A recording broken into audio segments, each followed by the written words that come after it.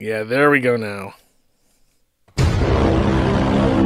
There is a level of inception. Ethan Oliver Ralph of the RalphRetort.com, which, hold up. Let me just check real quick before I say this and sound stupid. Of the RalphRetort.com, which, once I verify that I'm human, is still suspended. Can Pig Tits not fucking fix his website? Like, what the fuck are you doing, bro? Oh my god. I'll get back to this in a second. Just take my word for it that this is a broken ass fucking page. Even the Cloudflare page is broken for it at this point. Darkside Phil says, in response to Kino Casino clip, saying, dude, Ethan Ralph, a grown-ass adult, is acting like I just did in my early 20s in the Fighting Game Cup. I know nothing of... Which I assume is what that stands for. I don't know for sure. I know nothing of the man, but this is some clown mode shit. LOL. Ethan Ralph responds, dude, you're DSP, begging for a working toilet. Sad. This is not to mention all the other grifts and frauds you pulled. It literally endless. I was going to leave this faggot. He's too pussy to say faggot on Twitter because his Twitter account's the most important. He loves his Twitter account more than he loves his own children. I was going to leave this F star DSP alone, but I guess he wants the smoke. Detractors, get in touch. Kino Casino has tried to whitewash his history, and now he thinks he's big again, LOL. Or Lamau, even. Let's bring him down a few notches. Darkside Phil is going to heckin' expose DSP.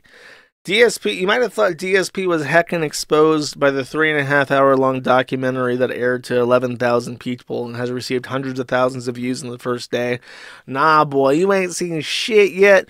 Wait until the top A-logs and detractors get on the Kill stream, baby. We got 100+ viewers round the clock on the Kill stream. You ain't seen shit yet. You think that there's smoke? Wait until you're in the fire, baby. The fire known as the sector. Cool, Ralph. Good luck with that. I'm sure that associating with the fucking deranged retards that are involved in the DSP detractordom is going to work out great for you, as everything that you're trying to accomplish does. Now, he's been up to a couple other things, which I will explain, of course, as I do. I love to explain. He put out this message, ball washing Ricada. Ralph says, Ricada Law hasn't told... Oh, wait, let me read the original. Grifty says, this would require Nick to be able to tell Ralph what to do. They seem to be civil, at least at this point, but it wasn't too long ago Ralph was not Nick's biggest fan. I highly doubt he can be told what to do, but a sheep wouldn't even understand this concept. You could buy Ralph's asshole for like $50 at this point, I'm pretty sure. Ralph says, Ricada Law hasn't told me anything to do other than where to meet him for a very enjoyable meal. Ew, that has sexual implications.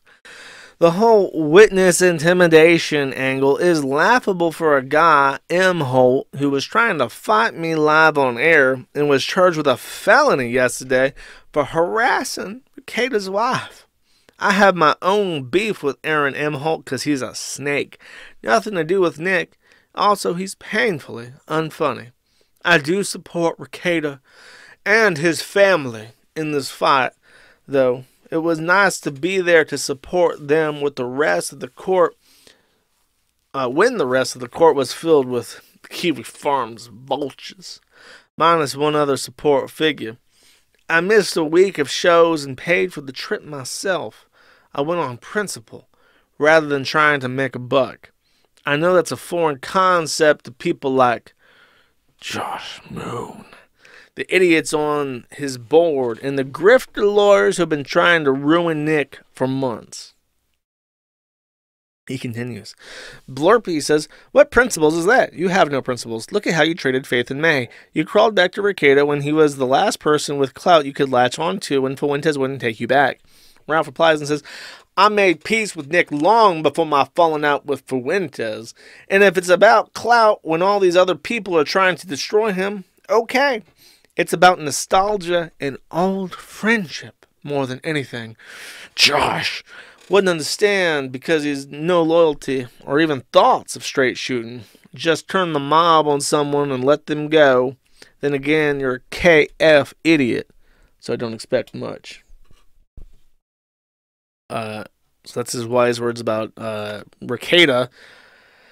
What he's doing, by the way, what he's responding to are some concerns regarding this, which I think I might have read on Friday, but I'll reread because there's a brief update.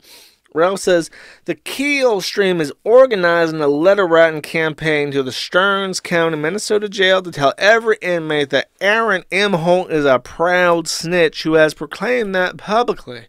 He's talked about how he's eager to turn the state's witness snitch. The inmates deserve to know.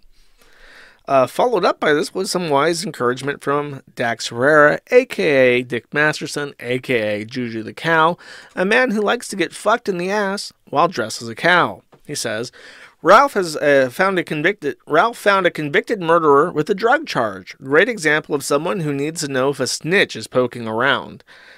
So this is Dax Herrera, a.k.a. Juju the Cow, encouraging Ethan Ralph to contact an inmate of the Stearns County Jail in Minnesota to tell them that Aaron Imholte is a snitch, with the implication that this person who is a convicted murderer would again commit murder against Aaron Imholte because Aaron Imholte expressed that he would turn state and discuss or testify against Nick Rekieta on behalf of prosecution.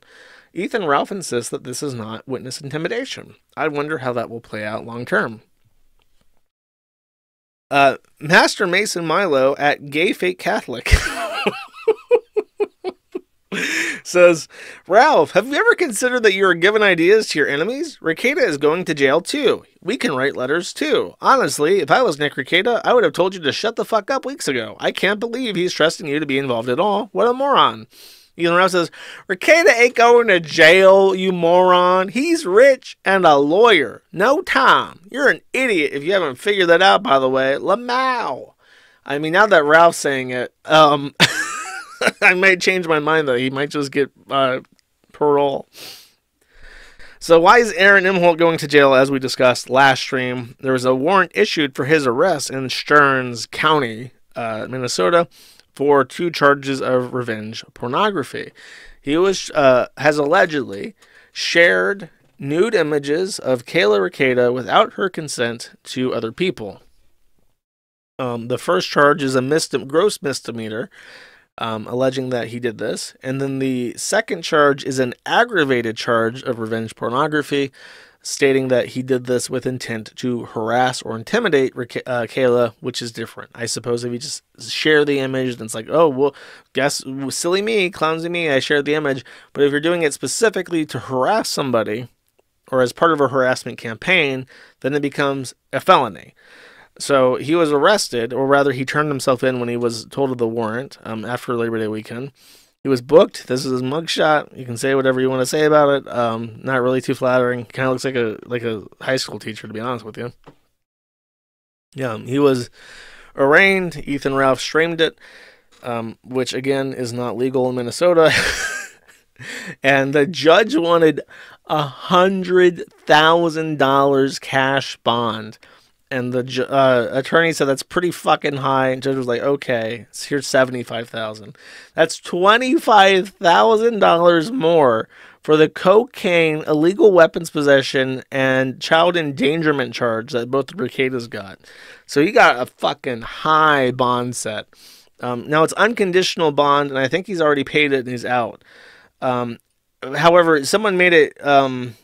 Someone said that the reason why it was high is that he's had other run-ins. He's not a first-time offender. He was arrested before for harassment towards his ex-wife, and he had recently violated a restraining order against her.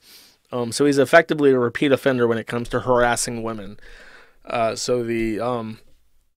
makes more sense to me why they ask for more money. So now it's curious what's going to happen with him. Is he going to be able to talk about the case? He's going to have to watch his mouth if he does.